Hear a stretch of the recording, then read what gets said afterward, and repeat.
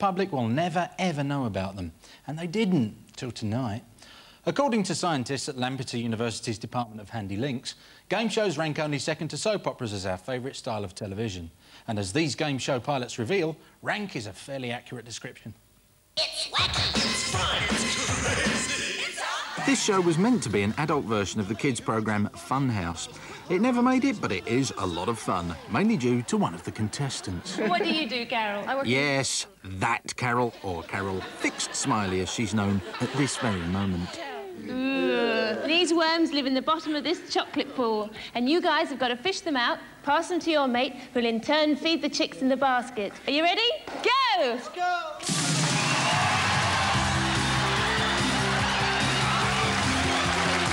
It's time for your annual bath, but you've lost the soap. And where's the soap hidden? Inside the vase.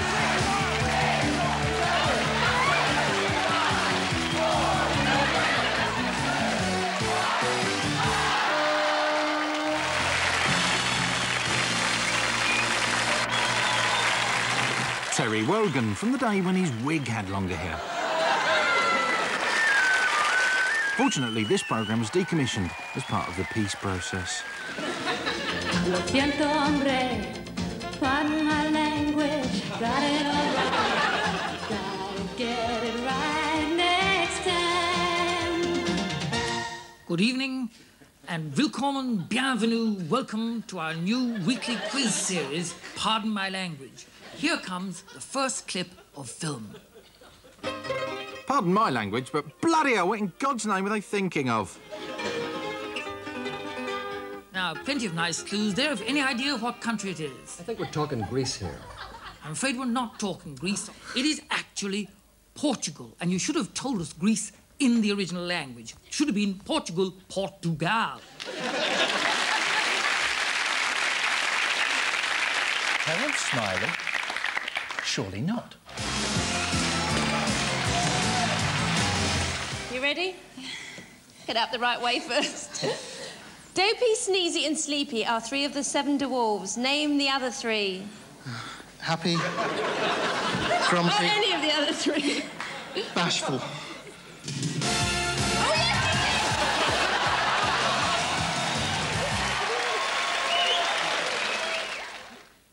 Carol Smiley, you are the weakest link. Goodbye. Now, since the dawn of television, America's been the natural home of the game show. Mind you, it's also the home of the National Rifle Association, Aerosol Cheese and Burt Reynolds. Here is our human encyclopedia, Mr. Genius. The masked Mr. Genius, who, after the failure of this pilot, went on to become Mr. Armed Robber. You have to help us a fabulous electronic device, a brain over here, that works with the speed of lightning and never makes a mistake, picking out the one who pushes the buzzer first, even though it be a 1/10 of a second. Groundbreaking game show technology that works with the speed of lightning, though it's probably not quite as safe. Incidentally, that computer is now used to control the timetable for the Virgin Train network. All right, Mr. Genius, you ready for some quick answers? He is. Brain trusters, how about you? All right, then. Women or men, which is the better sex? This show was billed as a battle of the sexes, and in the end, the men proved themselves far superior. But at what? Beverly. Hi, Sarah. I'm Beverly Frame from La Cañada. I'm a native Californian.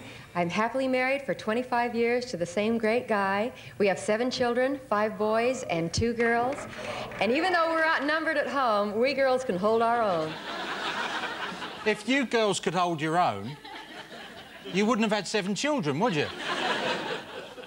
I'm Bill Kindred from Orange, California. I'm in the recreation vehicle business, and if I keep winning, I'm going to buy me an RV. You sell RVs, and if you win, you're going to buy an RV. What's the point? You can drive them any time you want. I'm Jim Eakins, a very rich single man from Seal Beach. Hi. My middle name is Fun. Sadly, my first name isn't any. Charles Jackson of Los Angeles. I got a little poem for the ladies. These 6 guys on the stage, after we get through, we're gonna romp and rage. Ain't we, guys? Ain't we? And there you have it.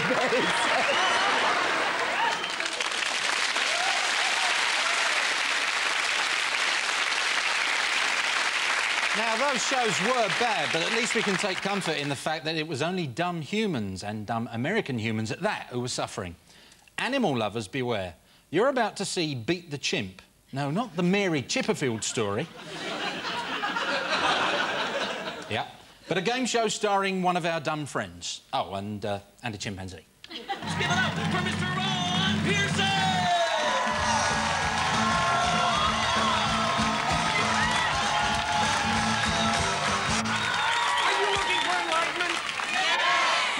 To the deep questions in life? Yeah! And get the heck out of here. You guys come to the wrong place because this is Beat the Chimp. It sure is. The show where a chimpanzee can beat a genius, and we've got the primate to prove it. Let's meet our resident simian, Tonka. A lot of people don't know this, but you happen to be a world-class impressionist. Start with Mick Jagger. Excellent, excellent. How about Prince Charles? Let's hear for Tonka. Remember this? The more you know? The less it matters. And what's the prize? A big surprise. This show was obviously recorded during the great catchphrase shortage of 1998. If you listen very carefully during this next clip, you can actually hear the ghost of Charles Darwin tearing up his theory of evolution. All that stands between you and the prize are 5 50-50 questions. The primate with the most correct answers wins. So here we go. Are you ready? I'm ready. Tonka, are you ready? Great. In my pocket, I have a map. Is the map of California or somewhere larger? Somewhere larger. Barbara says somewhere larger. Tonka says? Somewhere larger. Let's find out what it is. Somewhere larger. Very good. This right here is my good friend, Cuddly Godzippa. Godzippa recently swallowed something. Did he swallow a duck key ring or a Volkswagen key ring? A Volkswagen She's key going ring. with the Volkswagen key ring. Tonka goes with the duck key ring. Let's open it out, find out what Godzippa swallowed. It's a duck key ring! That means Tonka is our winner. Congratulations, Tonka! Can I get it right here?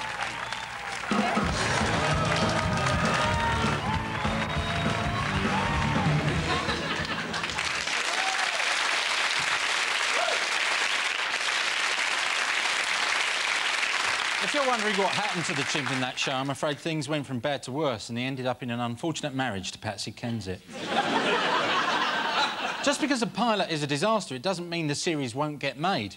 This is the very unpromising start of the mighty Vorderman-spawning countdown. Hello, good evening, and welcome to Calendar Countdown.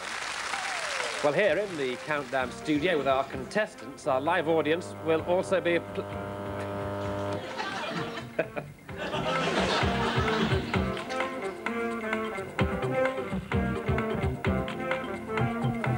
Now, what's happened is that we had a toss and Alec won the toss. Well, I hope it's not disgustingly slangy, but honks. Pardon? Honks. Vowel, please. I bet you want a vowel now, don't you? No. Sorry, you want a vowel.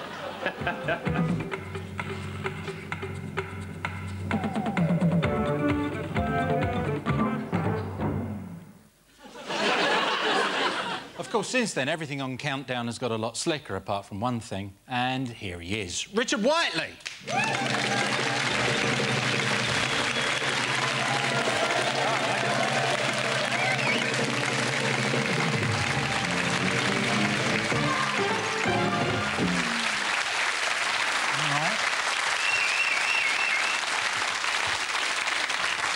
Richard, Richard, tell me about those popsies. Where did they come from? Well, of course, they were very politically incorrect. They would be now, but at the time, you had to have them on any... Politically incorrect? You couldn't be more incorrect if you were driving around in an open-back car wearing a big pimp hat, my friend. Man, there were some popsies you had there. Who were those lovely ladies? Well, one of them was a former Miss Great Britain, Beverly Isherwood. Yeah. She put up the numbers. One of them was Kathy Heitner, who came from the north of England, Manchester, and she put up the letters. I think on that clip we've just seen, the girl who did the... I don't know who it was, to be honest with you. Well, they're obviously... I haven't got over seeing myself 18 years ago. Oh, you were looking rocking, Rich. Yeah, I love those big glasses. Man, yet they were like real Deirdre specs, weren't they? You could have ridden those babies home. How did you get the gig hosting Countdown? Well, I got the gig because at that time I was the anchorman of Calendar, the Yorkshire Television 6 o'clock news. And there were a lot of spin-offs in those days, little 6:30 programmes and that kind of thing, regional programmes. And I got it, I suppose, because I am, if I can be just a little modest about this, I am an English graduate from Cambridge University. Not the fact that you're a TV monkey boy? No, that's I think that might have come into it as well. OK. So they thought I'd be good with the word. What were your ratings like in the beginning? How were your figures? Well, the rating, I mean, the ratings, that was... What we've just seen now, I think, was the pilot for Calendar Countdown. And Calendar Countdown ran for 7 or 8 weeks in the summer of 1982, and that, of course, became Countdown on Channel 4, which began Channel 4, the first programme in Channel 4, on November the 2nd, 1982. 18 years old we are now, which is, you know, well, amazing. Why am I on the show called TV's Finest Failures when we've run 18 years? Well, I need to know. You're just here to show that even the failures can be fine. Right. There we go. One of the things... I'm not lying. I think I understand you. One of the things about Countdown is it's got a clunky, low-tech feel, even now, but it wasn't always this slick. 5, 75, and 50. And now Robina goes to the fruit machine, and she gives it a good tug. There it goes.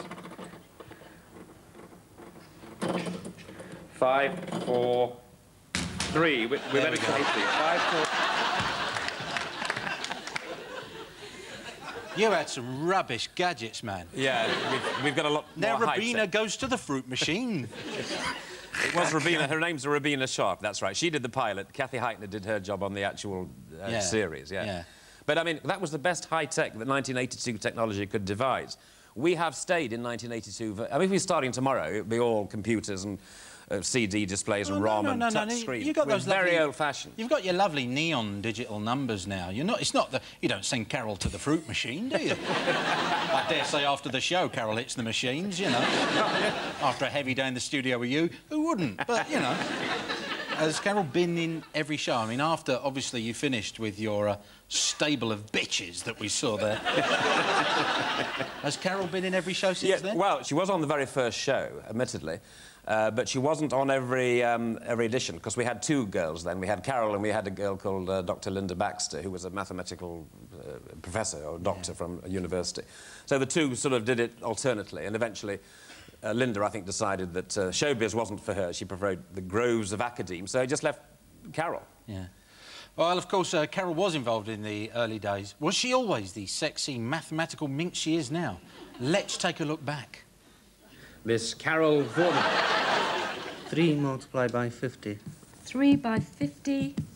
equals 150. Is 150. Minus 6. 150 minus 6 is Cecil's number. I've got 4. Wow. There was wild applause there, wasn't there? But, I mean, come on. I mean, in all fairness, has she got a portrait at home that's getting older? Because she's getting younger than that. Yeah. And obviously she had some kind of sackcloth on there. Have you ever suspected Carol of any kind of witchcraft or monkey going? Quite true. Does she inject herself with steroids or something? What's the secret, Richard? I don't even want to contemplate it. Don't ask me. She looks fantastic at the moment. She's, you know, a complete uber babe now. Well... She is. There's no question that she is huge. I mean, she's thin but huge.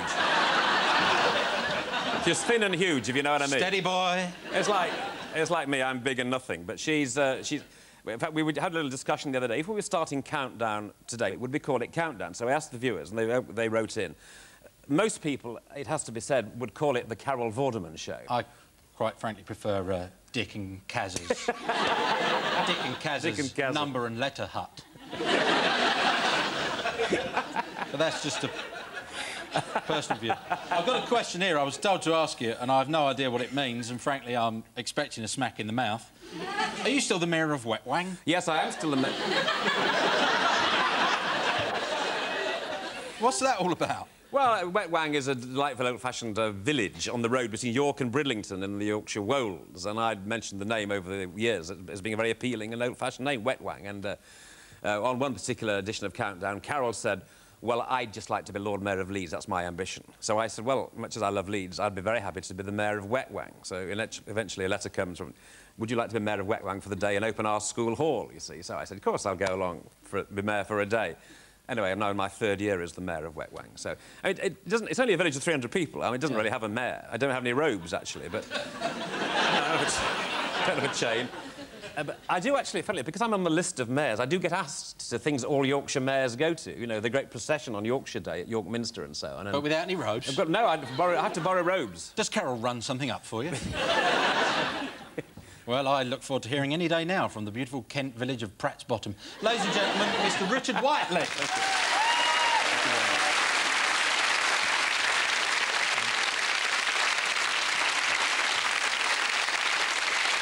The dream of any TV producer is to tap into a previously untapped audience. And one day, many years ago, such a man went, ooh, I know, Ramblers.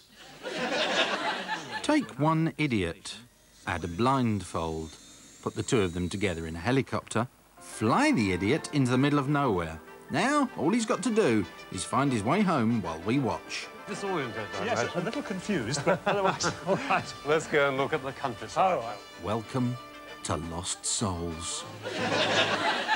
And there you have it, a show with all the excitement of an aerial minicab ride.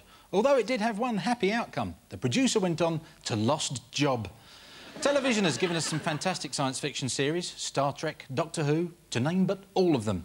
Who can forget Blake 7 or The Tomorrow People? Certainly not me, despite hours of expensive therapy. But they were a quality televisual product compared with these futuristic space turkeys.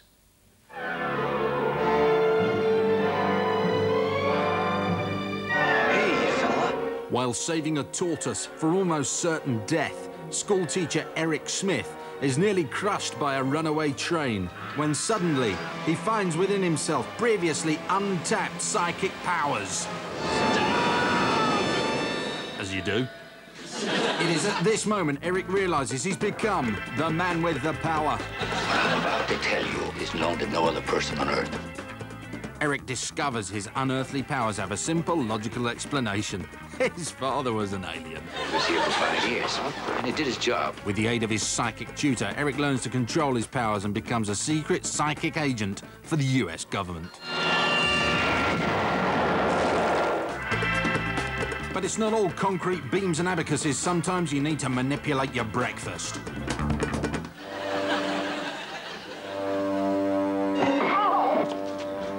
When Nick Conrad, a bookish physics professor, is attacked and paralysed by a psychopathic plumber, he builds a special suit that turns him into a new breed of superhero, Exo-Man.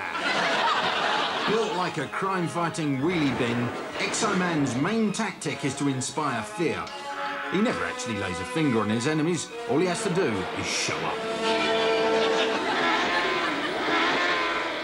In this pilot, Leonard Nimoy suffers an unconvincing motor racing accident and gets amnesia, a condition which conveniently seems to return if you ask him why he ever got involved in this rubbish. Did it seem you were dead for a moment?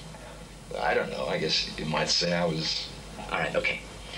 Even the logic of Mr. Spock can't explain why a car crash gave him the much sought-after unearthly power of extra clumsiness.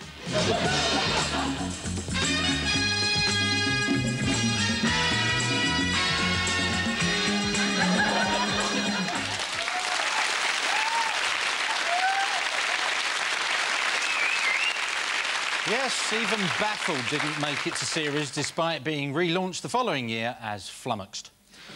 Of course, Leonard Nimoy appeared in the pilot episode of the greatest science fiction series ever made. Yes, here we go.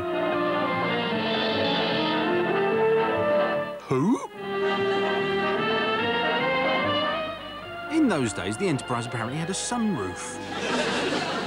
This first bold outing for the crew featured all our favourite Star Trek characters. The obviously not Scottish one, the obviously not Russian one, and the obviously not William Shatner one. Definitely something out there, Captain. Headed this way. Still something out there. Yes, the looming spectre of unemployment for Jeffrey Hunter. But to be fair, missing out on one of the greatest TV roles ever did really bother him. He hasn't been bitter and twisted for, I'd say, about a week now. So, where was the great William Shatner? Boldly failing in the Cockney Roman epic, Oi Claudius. Or perhaps the groundbreaking TV show, Let's Throw a Bucket of Spiders Over William Shatner. And the never-commissioned Frank Boff story. Star Trek wisely avoided giving its hero an animal sidekick, aside from Shatner's wig, obviously. Doctor Who wasn't so lucky. He had, what else? A camp robotic dog called K9. And he even got a pilot for his own show.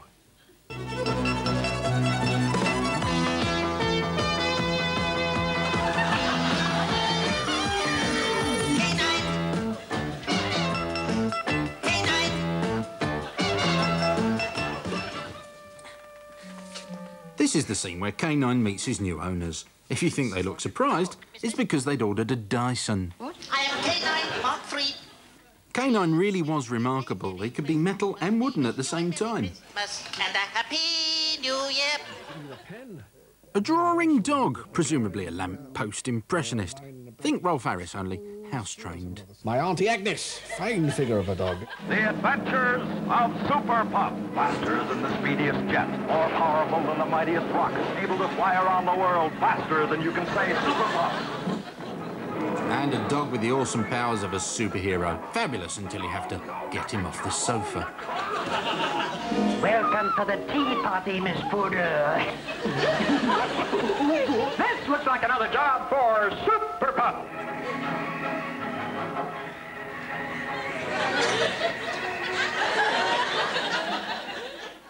Well, that's never going to work, is it? Superman's sworn enemy was the evil Lex Luthor. Who's Super Pups? The postman.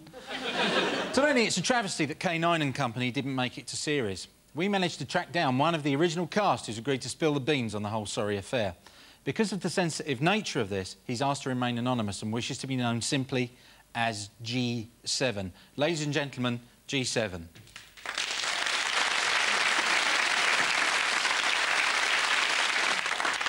Firstly, thank you for agreeing to appear on the show. That's all right. What was it like working on Doctor Who? Well, it wasn't easy. I had to put on that silly accent for a start. And Tom Baker didn't like dogs. He didn't like working with someone only a quarter of his height. I mean, how did you handle the fame of being in a show like Doctor Who? Did the pressure get to you? Oh, it did. It was very difficult. You know, I was frequently mobbed. Lots of gold-digging bitches used to come and... Well, they used to come and sniff me arse. Excuse me, could I ask what you were doing that thing on your head just then? Well, I was having a good time. Let's call it substance abuse. Oh, OK. You see, most dogs do that, but it's such a high frequency, humans can't see it. I've got you. Whose idea was it to do K9 and Company? Oh, well, it was mine, of course. I thought it up when I was having cocktails at the Ritz with Scooby-Doo's agent. It was my way into the American market. Yeah. I mean, did you have high hopes for the show as you were making it? Oh, very high, yeah. We were going to be the best, you know. We were going to be the new Morecambe and Wise. Except that I was a mechanical dog. Okay. How did you feel when the show was turned down? Bitter. Bitter, Phil. Very, very bitter. They went and made Blake 7 instead. They took the only slot there was for a science fiction programme with a number in the title. Blake 7, Bastard 7, more like. What have you been doing since those days in the early 80s? Well, I kept a low profile as a judge at Crufts. Most I've been working in the background at television, you know, thinking up programme ideas, but I never get the credit. For it was me that devised Animal Hospital and Pet Rescue. Really? And Cracker. Unbelievable. I'm sure you've every reason to feel wronged by television, and I can only wish you the very best for the future. Thank you very much, G7. Thank you.